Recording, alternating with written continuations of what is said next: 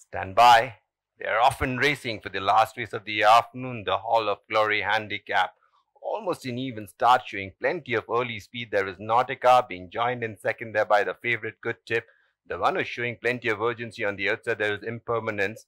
Between runners, there is East Side. The one who's racing slightly wide of the track, there is Terabia. Holding the rail there, we got Lord Lucifer. And trailing the field, there is a Sporting Trainer. They go past the 600 and get ready to take the 800 now, and as they get the turn now, it's Nautica about 2.5 lengths in front of Impermanence, racing keenly on the outset. At the turn there is East Side.